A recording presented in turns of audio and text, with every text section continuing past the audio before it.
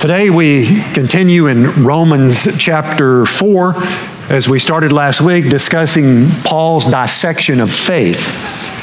Remember, I pointed out to you that throughout the whole book, Paul has talked a lot about how crucial faith is to salvation.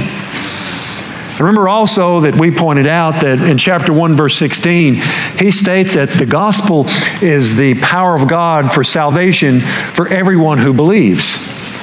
And I said to you, as I often repeat, not contains the power of God or channels the power of God, but is itself the power of God. Then in chapter 3, verse 22, he writes that the righteousness of God is through faith in Jesus Christ for all who believe.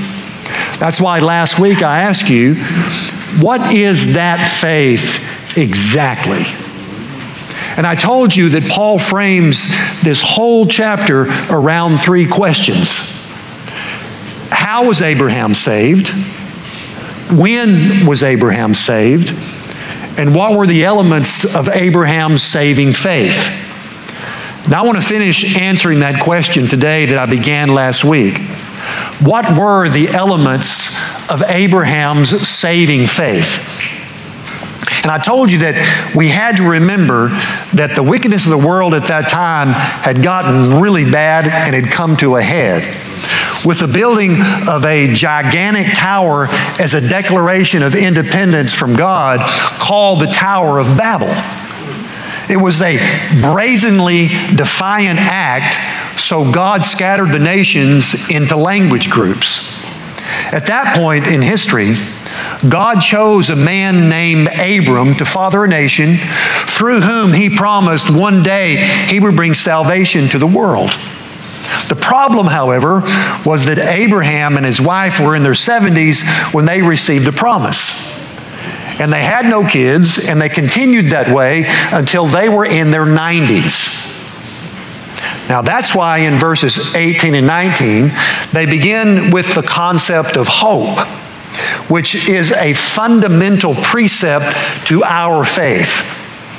And he says in verse 18, against all hope. Against what? All hope. Not just against hope, not just against a little bit of hope, but against all hope. So why does he say that? Because how much hope can you really have when you're 90? You give up all hope for obvious reasons. Yet it says Abraham in hope believed. What did he hope in? He hoped in God, and he put all of everything that he had into that one thing. In other words, he didn't put his hope in anything that he saw or believed about physiology or biology. Instead, he put his hope only in the Almighty's non-natural promise. Remember that. It is important. Verse 19 says that the result of his proof of faith was that he became the father of many nations, just as had been said to him, so shall your offspring be. So I showed you right here last week that we see faith's object, God's promise. So what do you focus on? God's promise. What do you focus on in the midst of problematic situations, or dealing with the unknown, or when you're afraid? The Lord's promise. Not your circumstances, and not your fear. You focus on the promises of God that appear in a string of words that have been revealed by the Almighty. If we live on the basis of faith and not sight, you can't operate, you can't reason on the basis of how you experience this world. That is called faithlessness. Now, I know that it is paramount. It is what most people live according to. But the Bible says that if you live that way and you approach God that way, you go to hell for it. It's that serious.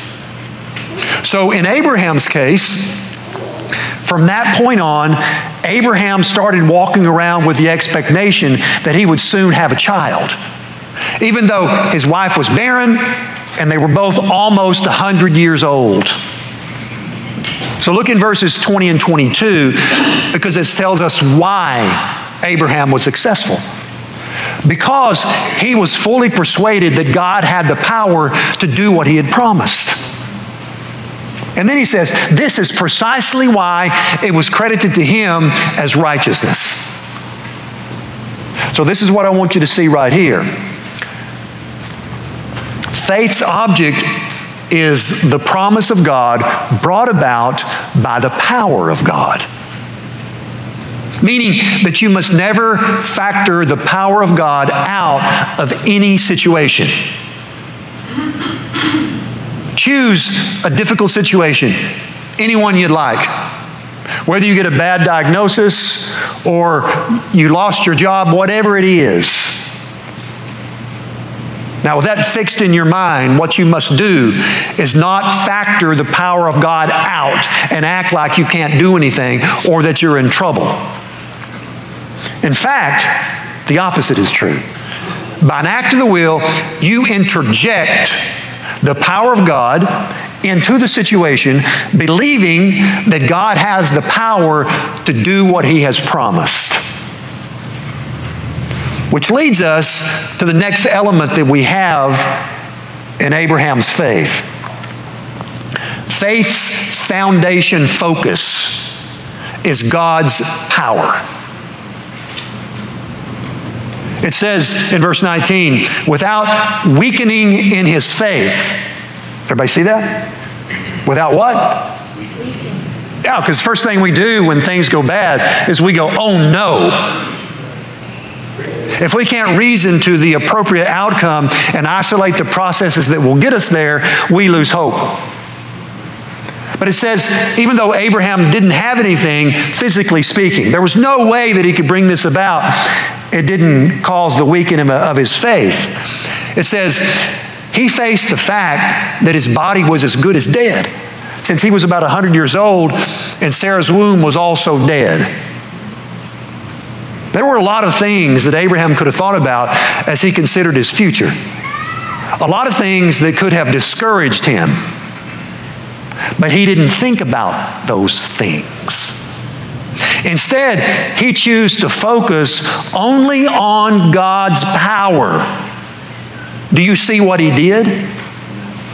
He trusted in the Lord and no one else, not even himself. But depending on the Lord alone like that can be scary. But Abraham did it. Most of us prefer a faith where we depend a little bit upon God and a little bit upon ourselves. If this promise were made to us, we would be saying, okay, God, thanks. And we'd head right toward the doctor and say, what kind of pills does she need and what do I need to take? And then we'd go home and we'd get on the internet and we'd begin to look for home remedies. And you know what we'd search? How to have kids in your 90s. In other words, we would want to hedge our bet. You ever done that? We're hoping that God keeps his promise, but we have other ways of getting it done if he doesn't, just like Abraham did with Hagar. Today, in what ways do we hedge our bets? Or what ways do we hedge our faith? Let me give you three. First, by refusing to embrace our new identity. Like I told you a couple of weeks ago, many of us walk around with a dull, vague sense of guilt, disapproval, and fear, feeling like we can't forgive ourselves and that we still need to prove ourselves. But this is refusing to believe what God has already done. Listen to me, please. You are forgiven. Maybe you need to say that to yourself right now, and you probably need to say it every day. I am forgiven. There is nothing that you can do to make God love you more than He already does. And it is time to embrace that and just worship God for it. The moment you obeyed the gospel, you became a chosen son or daughter of God. And what does that mean? It means, among other things, that you have been appointed to walk in victory. All of your needs will be supplied. You will reign with Christ forever. Nothing can overcome you. No weapon can be formed against you. When you face no matter what, you will triumph. All those against you will ultimately fall. And surely, goodness and mercy will follow you all the days of your life. In all of these earthly trials, God is working in you an eternal weight of glory. Is this how you walk through life?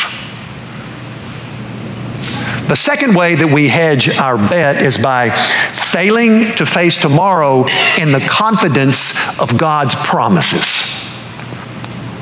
Now, like Abraham, you think that your past failures define your future.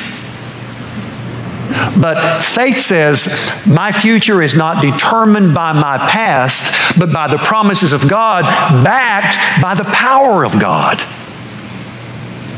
People sometimes who are considering Christianity will ask me and say something like this: I just don't think I can live this out. But in saying that, the focus is on you.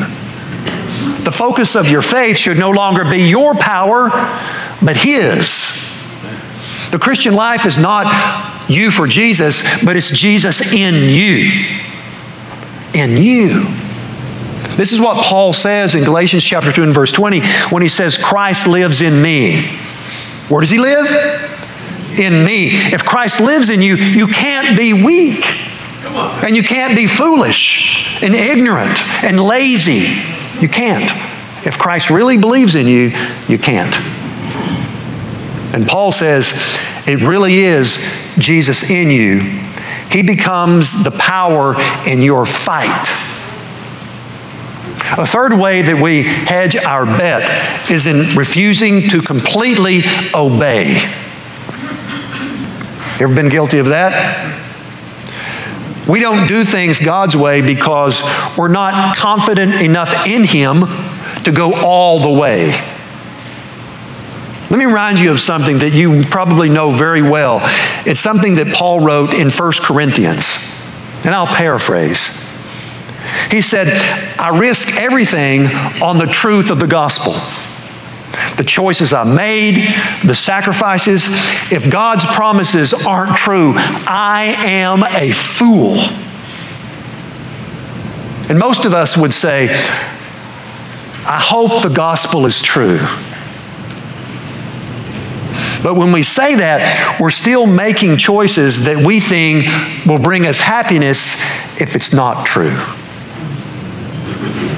If you're a teenager or a college student, you want to belong to Jesus, but not enough to fully surrender. So you keep one hand on the world and another on Jesus. For some of you, it is your career. God has told you to let go of that. It's not worth worshiping at the altar of work, but you're hedging. For some of you, it's your relationship to the church. You say, I know I need God and I need to be involved at church, but I just don't want to join and commit. It's just too messy, and it takes a lot of time. So whatever our focus goes from God to us, we begin to hedge our bet. Now, in verses 20 and 21, we see, thirdly, faith's boast. God's trustworthiness. It says that he was fully persuaded that God had the power to do what He'd promised. Remember we saw that a while ago? He was fully what? Persuaded. We would say today, he's convinced beyond a shadow of the doubt. So that is why his faith was credited to him as righteousness. This is the basis for everything that we stand for. This is the bedrock of the gospel. A big theme for Paul in Romans is what we boast in. If we're saved by works, he says, we can boast in what we have accomplished. But if we're saved by faith, we can only boast about what God has done. Think about this. If Abraham had had kids in his own strength when he was 90 years old, he would have said, I am Mega Man, I'm a beast. But as it stands, when you meet Abraham in heaven, he's not going to be talking about what a rare male specimen he was when he was on earth. When you meet him in heaven, he's going to say, I was a miserable, dried up man at 50 years old. God did it all, and he gets the glory.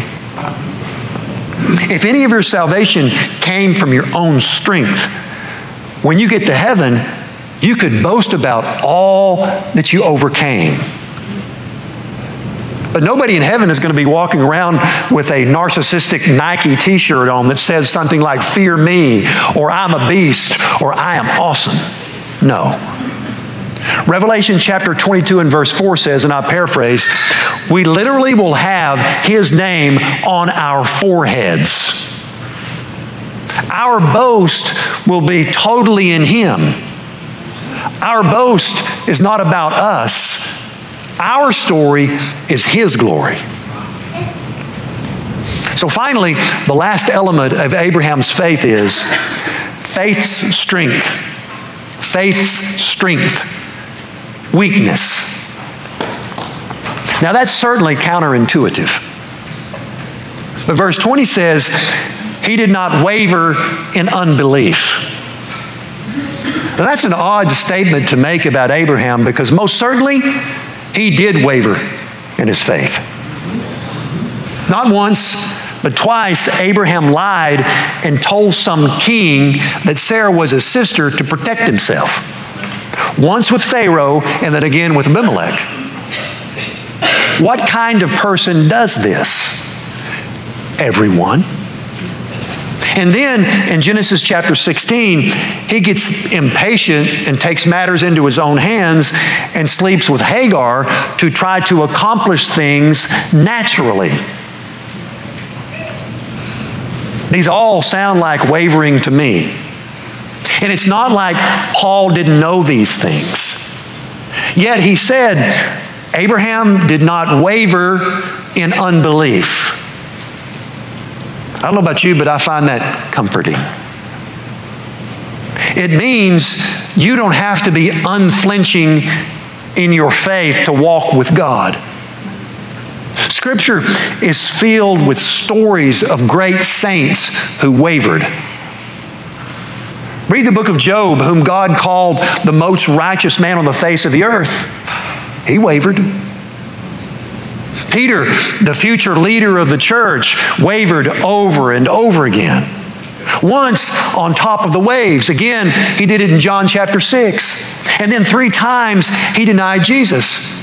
Again in Galatians chapter 2, when Paul had to rebuke him when Peter slipped back into ethnocentrism.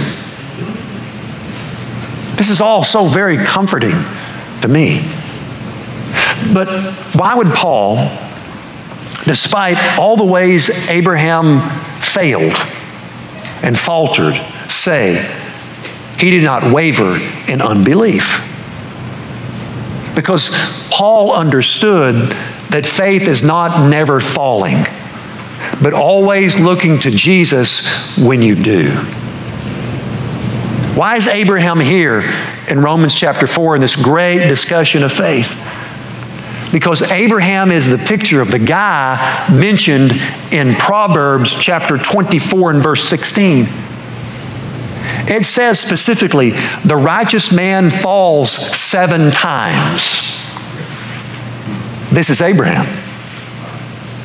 The faith itself might be weak, but the object is most secure. Now, here's the result of this kind of faith: righteousness. How are you presented to be righteous before God? Through faith. Hebrews says, without faith, it is impossible to please God. How possible is it? Impossible. But what kind of faith are we talking about? We're talking about the type of faith described here through these elements of Abraham's faith. We must all possess them. Look in verses 23 to 25 as it describes this type of righteousness. This is why it was credited to him as righteousness. Everybody look. The words "it was credited to him" were written not for him alone, but also for us. Do you see that? To whom God credits righteousness. Who does it? God. We don't do it for ourselves. God does it. It's a judicial decree as he looks down at us and he examines our faith. But it's linked to Jesus.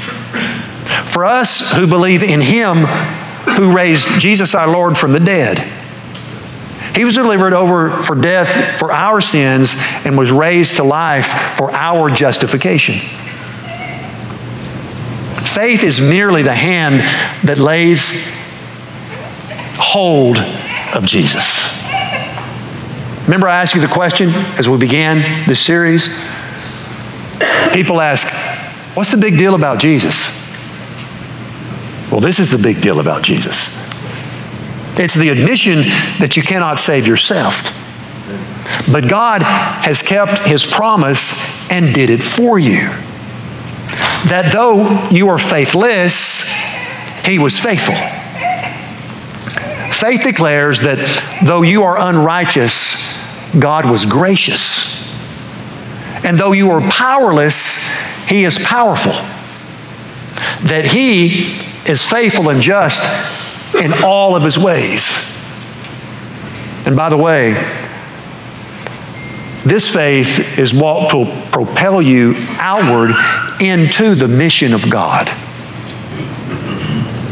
Now, every one of us, and that includes me, your servant, has to have a ministry in which you are involved personally.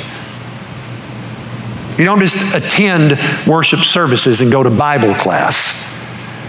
You have your own personal ministry that you labor in daily. This type of faith is what propels you outward, not looking at yourself or focusing on your needs, but the needs of others. And one thing I noted as I read Romans chapter 4 this week is how Paul seems to brim with anticipation about what God will do over and over again.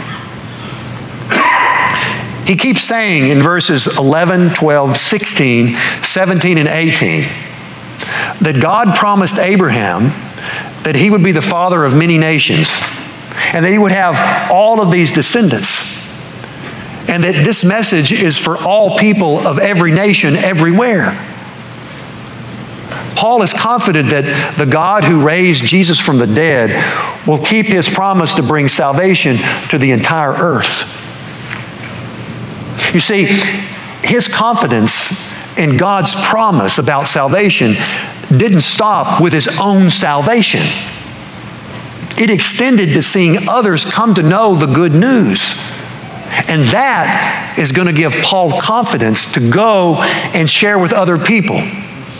Because he knows that God has promised to save people from every tribe and every tongue, and he'll keep his word to bring salvation to everyone who believes. He will surely keep his word to extend salvation to every tribe and every tongue. You see, the whole Christian life is started and sustained by faith in God's promise. So as I begin to close, let me make sure that we all understand. Faith is not a general belief in God or in Jesus. It is confidence in what He has promised, that He will remove our sin debt and that He will turn us into righteous people. And then we, therefore, will lean all of our weight upon that. Faith is not a flawless life. Like Abraham, there will likely be many stumbles. But faith is not never stumbling. It's getting back up and looking to Jesus and keeping His promise to do what He said He will do when we do that. So when you think about Romans 4, the question you should have is, do I have this kind of faith? Have I rested all of my hopes, all of my dreams on a finished work of Christ?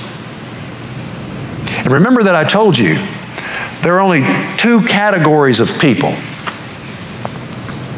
those who believe and rest in it, and those who don't.